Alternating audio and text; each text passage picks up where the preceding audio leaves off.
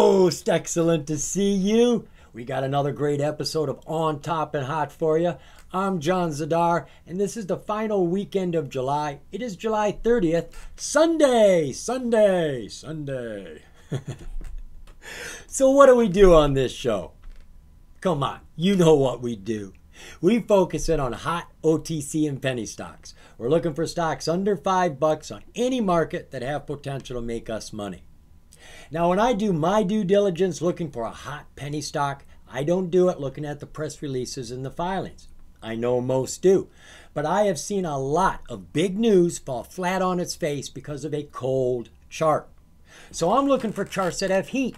I'm looking for a chart that has a lot of volume coming in. That tells me more interest is being paid to the company. More people are watching it. Or I'm looking for a chart that has a breakout setup. A lot of people are going to be paying attention to that. Or maybe it's just had a wild run for a while, or some huge bounces back to back. Anything that makes that chart look like it wants to run, that's a hot chart. Now I'm going to go rummaging around through the press releases and the filings, looking for that match to set that chart on fire. When I find it, that's a stock I'm interested in, and that's a stock I want to share with you. Well, today, I've got one stock I want to share with you that just came back up on my radar. I was quite aware of this stock back in 2020, made some nice bank on this, and she is back up and running and looking good. This is TOON, ticker TOON, Kartoon Studios. Now, she just changed her name and her ticker June of this year. Used to be Genius Brands, ticker GNUS. And they did a reverse split, dropping from 320 million shares down to 32 million shares. It was a 1-in-10 reverse split, which is great at this point of the game. We're coming in after it's all done. But it has caused us some problems, which I'm going to share with you here in just a minute. So let's get a little information about the company, and then I want to give you some history about what I know about this company, and then we'll catch up with what's going on right now. So a basic description of this company we get from the Chief Executive Officer, Andy Hayward.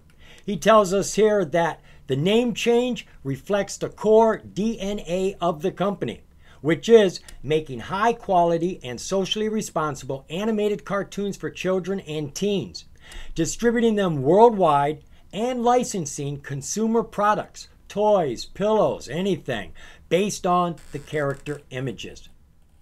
First thing I want to do is let you know that the charts are not accurate. We can't trust all the information on the charts because they changed them. I don't know who, FINRA, the SEC, but they changed it to accommodate the reverse split on February 13th. When you see a reverse split, it will happen pre-market on that day. If it was a 1-in-10 reverse split going from 20 cents, you will see a green bar go from 20 cents up to $2. 20 times 10 is 2. And that green bar is on the charts for everybody to see. Well, when we go and look at February 13th, there's no green bar there. There's a big red bar, and it's falling. And worse than that, if you go back in the history of the chart, back to, well, let's just say 2020, in June, they tell us the high was $117. It never broke $17 in June, not once. And now the charts are telling us it's $117 back then. That's not right. How can we use this information to make logical decisions? Now, with regard to the charts changing and the prices not being right, I've jumped on over here to financecharts.com where we can get a history, a daily reading of their highs, their lows, openings, closings for the last few years. Now, I've scrolled back here to May and June of 2020 because this is when I made my first initial purchase into GNUS. It was May 26th, 2020. I bought 500 shares of GNUS for $1.53. About 2 weeks later, June 9th, I sold those shares at a profit of $4.05. Now look over here. They tell us on June 9th, 2020, when I sold my shares for $4.05, that it opened up at $39.70, and they hit a high of $46 that day. Do you really think I would have sold my shares for $4 if they were at $40? No way. See, what they did is they actually multiplied the price from back then up 10 times. The price on June 9th, 2020 was $4.60 at her high, not $46. But anybody who's not aware of what they've done is going to be thinking it really did hit $46 on that day. And that's just plain wrong. I'm very unhappy to see that happen to our charts. Now, this was a running stock back then. She was coming out with all kinds of news. She was distributing her cartoons on a lot of different platforms. She was with Amazon Prime, Apple TV, Comcast, Roku, Hallmark. She was getting out there. And she was getting products in stores. She had just made deals with Walmart and Target. So the stock was running hot. And then all of a sudden, bam, we hit a brick wall. The brick wall was called Hindenburg Research, a lot like Citron. Both of these are self-proclaimed companies that are shorters. That's what they do. They short the market and they let everybody know it. And this is a professional group, Hindenburg Research. They do a lot of due diligence and research into a lot of companies looking for skeletons in the closet, dirty laundry, facts that can turn the investors off. And they put all that information into a vault and they lock it down until one of those stocks start to run. When they start to run, they break out this news. They've got it going out syndicated, so it's out everywhere very fast, and boom, the stock comes falling down fast. Well, when GNUS started running, after a few days, Hindenburg came out with this letter right here. And normally they do have bad news, really harsh stuff to say about the company, and you want to get out after you read it. Well, this was nothing like that. It is very long. He has a lot of nitpick information, but basically he's landing it all on one foundation. The company itself appears to agree with us, believing its shares are worth 35 cents to $1.20 per share. And that's all he said. And he repeated this over and over with a little bit of information here and there to explain why he feels that. But he kept falling back on the company itself says the stock's not worth any more than that. And that's when it fell. And it's been a long time since anything's happened. And as I said, she's just come back onto my radar because not only is she expanding fast and furiously, but she's making money now. Not just a little. It's taken a huge jump. So let's go get some more information about this company. So we're going to keep on keeping on with our research over here at the company's website, KartoonStudios.com. Now, one of the things I really appreciate about this company is they are constantly recruiting top-tier talent, not just for their cartoons, but for their management as well. On the entertainment side of the coin, we've got names like Arnold Schwarzenegger. That's Arnie right there. We have Shaquille O'Neal, and would you believe, Warren Buffett? This company is actually making cartoons teaching our kids the value of investing. How great is that? But they are also recruiting top-tier talent in their management. I don't know if they're headhunting or what, but they are getting top-notch execs from primo big media corporations. I don't know how they're doing it, but they are literally building themselves a dream team, which is quite impressive. So the company is headquartered in the prestigious Beverly Hills of California, but they've also got offices in New Jersey, Toronto, Vancouver, and London. Now, they were trading as Genius Brands under the ticker GNUS right up until June of 2023 when they changed their name to Kartoon Studios, changed their ticker to TOON, and changed themselves from the NASDAQ to the New York Stock Exchange. And they did this for a very good reason. They wanted to be on the same playing field with their competitors. This is where all the media production companies are at. Netflix, Walt Disney, Spotify, Warner Brothers, Roku, everybody's over here. And TOON is the new guy on the block with a market cap under everybody by a long ways. TOON is at $62.9 million market cap, where every other company here is well into the billions. So we've got a lot of room to grow over here. And that's what they're doing right now. They are growing. They tell us down here that TOON Media Networks is a globally distributed entertainment platform with 100% penetration in the U.S. television market and is now being seen in more than 60 territories worldwide. via satellite, cable, and terrestrial, as well as streaming in Europe, the Middle East, Africa, Latin America, and Asia. TOON Media Network consists of the Cartoon Channel and Frederator Network and Amoeba. Are you ready for this list? It is impressive, and I don't think this is exhausted. Cartoon Channel is available across multiple platforms, including iOS, Android Mobile, the web, Amazon Prime Video, Apple TV, Amazon Fire, Roku, Pluto TV, Comcast, Cox, Dish, Sling TV, Android TV, oh my God, Tubi, Xumo, Samsung, and LG Smart TVs. They're everywhere, folks. Now, Frederator Network, they own and operate the largest global animation network on YouTube, with channels that boast over 2,000 exclusive creators and influencers, garnering on average over 1 billion views every month. Amoeba, this is a children's video streaming service that is full of active, engaging, and intelligent programming.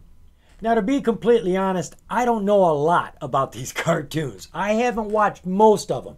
I have watched one a lot. I'll tell you which one that is when we get to it. But they do give us a preview down here of some of their most popular cartoons, and I can't tell you a lot about them. This one is Shaq's Garage. This is Shaquille O'Neal's cartoon, and this is a lot like the Cars from Walt Disney. Another one they got here comes from Wolfgang Puck. This is the Secret Chef Academy. Hopefully they're teaching our kids how to cook. Wouldn't that be convenient?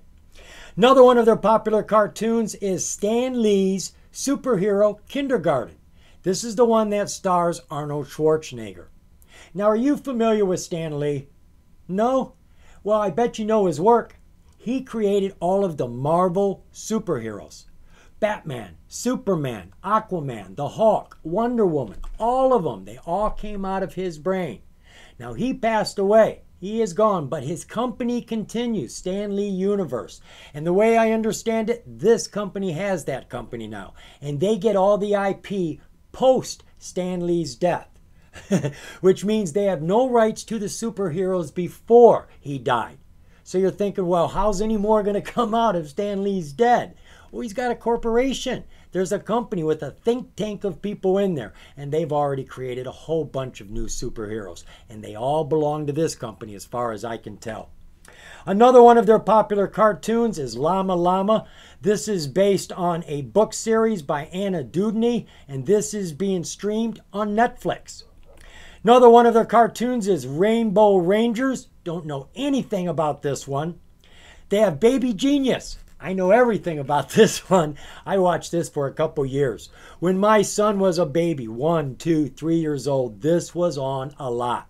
Most of what we watched was the classical music ones. They would have Mozart or Beethoven or Tchaikovsky music playing, and then they'd have all these pictures a baby would enjoy. A dancing bear, a roller coaster, puppies, whatever. We watched that for a long time. That sort of music helps the brain, and the pictures made them smile. I loved Baby Genius. We got 2 more here. Thomas Edison's Secret Lab. This is a STEM-based adventure comedy available on our Kid Genius channels. Includes 52 episodes featuring original music. And the last one we got here, Secret Millionaires Club. This is the one being hosted by Warren Buffett. Created with and starring iconic investor Warren Buffett, Secret Millionaires Club teaches kids lessons in financial literacy. Special guests include Jay-Z, Bill Gates, Shaquille O'Neal. Now, the last thing I want to show you before we go look at some basic information about the stock are the price targets for this company. So we've actually got 2 price targets for Kartoon Studios over the last 60 days. Here in July, we got one from Dawson James Securities. They set a price target of $10. And then back in June, Tip Ranks gave us a price target of $12.50. You're looking at a minimum of roughly 400% gains if she hits those price targets. Now the chart right now is very low. It's looking pretty wimpy. But the revenues aren't looking wimpy. Their expansion around the world is looking strong, and we've got some nice price targets. So I'm thinking now is a good time to look at her because I think she's itching to run. Let's run on back over to the OTC markets to get some general information on that stock. We are now taking a look at the relative volume from Friday for Kartoon Studios, ticker TOON. Ow! Oh, that's gotta hurt. We lost about 70% of our average volume on Friday, dropping from 813,000 shares down to 231,000 shares. Definitely off the radar of a lot of investors, but I'm thinking it's time to put it back on. Share structure for the company is much improved since that 1-in-10 reverse split February 13th. She was up at 320 million shares. We are now down to 32 million shares, which is excellent. The float, I haven't got a clue what it is, but I'll bet you it's much improved as well. Speaking of much improved, look at those financials. We got a big kick from 2021 to 2022. In 2021, she did $7.8 million worth of business. We know it's millions because we got to add 3 zeros to any of the numbers down here. But look, she lost twice that much. She lost $14 million in 2021. In 2022, things changed a lot. She added $55 million to her revenue, jumping from $7 million up to $62 million. And she is now taking profits. She gained about $13 million in 2022. Quarterly, she did drop from the last quarter of 2022 to the first quarter of 2023, about $5 million. But look at the profit margin. I would rather make less money and bring in profits than to make more money and bring in no profits. So this is looking good. Let's take a look at that balance sheet on the annual. Cash and cash equivalents, they've got roughly $7.5 million in the bank. You've got to add 3 zeros to any of these numbers as well. They've got $83 million in short-term investments. Total assets, $237 million. Total liabilities, $126 million. So they are way ahead of the game. Taking a look at those disclosures. We do have a couple of disclosures here I want to share with you. This S3, it has some pertinent information. Now some of this we've tagged on to, but not much. They give us a big list here about every place that they're showing their stuff, but they didn't tell us all. They tell us here we also licensed our program to other services worldwide, in addition to the operations of our own channels, including, but not limited to, Netflix, HBO Max, Paramount Plus, Nickelodeon, and satellite, cable, and terrestrial broadcasters around the world. Through our investments in Germany's Your Family Entertainment, a publicly traded company on the Frankfurt Exchange, we have gained access to one of the largest animation catalogs in Europe, with over 50 titles, consisting of over 1,600 episodes, and a global distribution network which currently covers over 60 territories worldwide. Through the ownership of WOW Unlimited Media, we established an affiliate relationship with Mainframe Studios, which is one of the largest animation producers in the world. In addition, WOW owns Frederator Networks and its Channel Frederator Network, the largest animation-focused multi-channel network on YouTube with over 2,500 channels. We have rights to select an amount of valuable intellectual property, including among them a controlling interest in Stan Lee Universe, through which we control the name, likeness, signature, and all consumer product IP rights to Stan Lee. We also own Beacon Media Group, the largest media buying service for children in North America. Beacon represents over 30 major toy companies, including Playmobil, Bandai Toys, Bazooka, Moose Toys, and Jakks Pacific. And folks, that's really where they're making the other end of their money. For all the characters that they're developing, it is to sell products, pillowcases, stuffed animals, toothpaste, anything that draws the attention of the kids. And that's what they're working on right now. They are getting lots of products into the stores. In addition, we own the Canadian company Amoeba Inc., which distributes a profitable SVOD service for kids and has become the focal point of revenue growth for Genius Network subscriptions offerings. This is streaming on demand. You get to pull up any movie you want, like Netflix. The other filing we have to take concern with came out July 25th. They are exercising 4.7 million warrants. What this means is the warrants are going to disappear, and in their place will be brand new shares. 4.7 million of them, and these are going to be added to the outstanding share count, which will kick it up from 32 to about 37 million. Still not a bad share count. Looking at the news, now as you've probably already guessed, the company has a lot of press releases. They've got a lot of cartoon shows they're putting on a lot of various platforms around the world. So we've got lots of press releases, and I'm not going to go through all of those. I'm going to save those for you. I'm going to pick this up down here on June 26th. This is when they changed their name, changed their ticker, and moved from the NASDAQ over to the New York Stock Exchange. The next piece of news comes out July 10th. The company's premiere of Shaq's Garage, starring Shaquille O'Neal, outperforms during June's exclusive on Pluto TV. I'm telling you folks, their cartoons are very popular with kids. You know who else is popular? Stan Lee. They tell us here that Legible and Kartoon Studios to develop 12 original Stan Lee comic book series. Kartoon Studios announces Stan Lee comics based on never-before-released stories and characters created by Stan Lee. This is impressive, folks. We're getting stuff from the late Stan Lee. He's already dead, and we're getting new characters from him. Obviously, he did this before he died. They tell us up here that Kartoon Studios, through its controlling interest in Stan Lee Universe, partners with digital leader VV for Stan Lee Digital Collectibles, launched on July 18th. And the last piece of news we got here came out on the 25th. Kartoon Studios enters Malaysian market with Cartoon Channel branded block of shows on Astro in August 2023. So we read in this press release that the company is continuing the Pacific Asia expansion of the Cartoon Channel brand with their August premiere of a branded programming block of shows for Astro Sierra. This is Malaysia's #1 homegrown kids channel. Now, because of the worldwide success of Cartoon Channel's hit elimination-style reality game for kids called Kidaverse Roblox Rumble, Astro has determined they're going to license the format and produce Series 2 just for Malaysian contestants.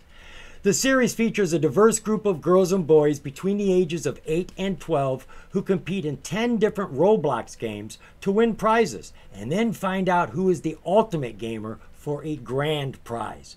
You know the kids are loving this. So this is a lot more than just watching cartoons. They have interactive TV. They have contests where you're actually competing against other children. You're winning prizes. They've got revenues coming in, a lot stronger now, plus profits. They are in over 60 countries, have saturated America, and they are still expanding. I honestly can't see how this company can fail. Cartoon channels are big business. When I go to Netflix and I want to watch a movie but I don't know what I want to watch, I pull up the search bar and I throw in one letter. I throw in an N. Do you know I see 10 times as many cartoons as I do movies? The cartoon market is huge, and this company's got everything going on, except that chart. That chart needs to get going. Let's go take a look at it. So let's take a look at ticker TOON, and we're going to do this on TOS. That's my free trading platform, Thinkorswim. You get it free when you sign up with TD Ameritrade, and that's free too. So we are looking at Cartoon Studios, ticker TOON, and I've got us all the way back to 2020. So you can see that big run that I was telling you about, the one I banked on. Now the chart looks right, the bars look right, but the numbers are messed up. This number is the only one that looks right to me. 52 cents down here. Now she started pushing up at around 64 cents. About 3 or 4 days later, I bought in at $1.53. Well, they're telling us the price is up near $15. That ain't right. You know what else ain't right? That high bubble. They tell us we hit an ultimate high of $117. I don't think we ever hit even $17, to be honest. So the chart looks right, but the numbers are all wrong. And that is just pure misleading. That's false information. Why do they do this? You and I are aware of it now, but most people are not going to be aware that they have changed the charts to accommodate a reverse split.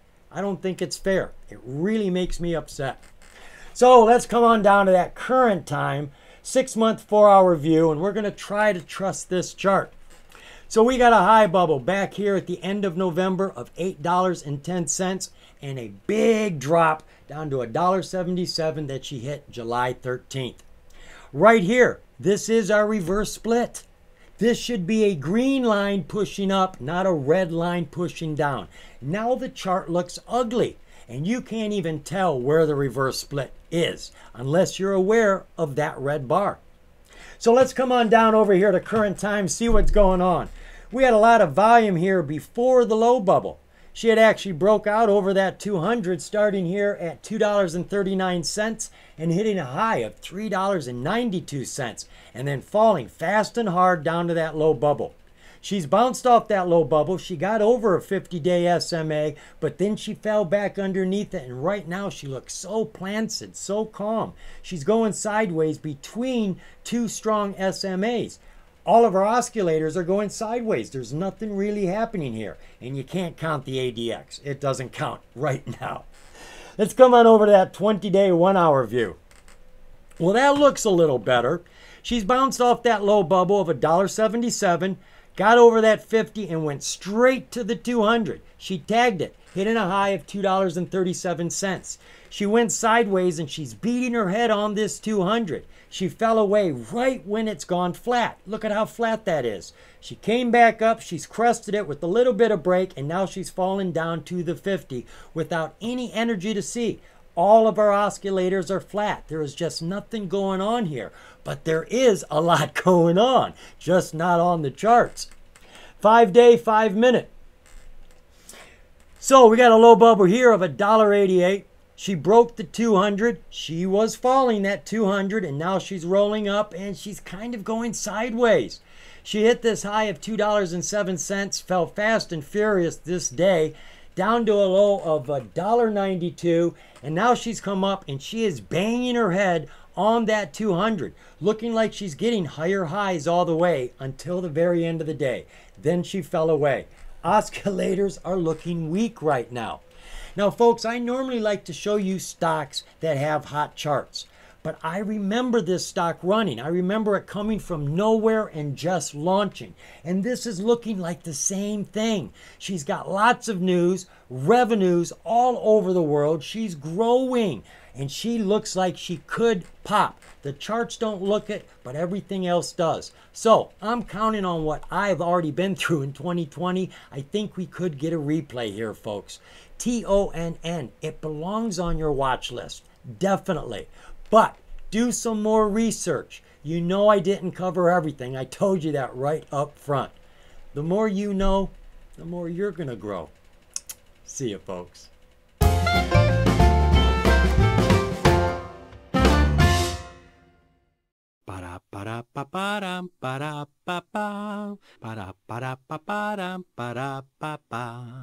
Dee-da-dee-da-doo-doo-doo-ba-ba-dum-bow. Bum bum ba da dee da doo bow bow.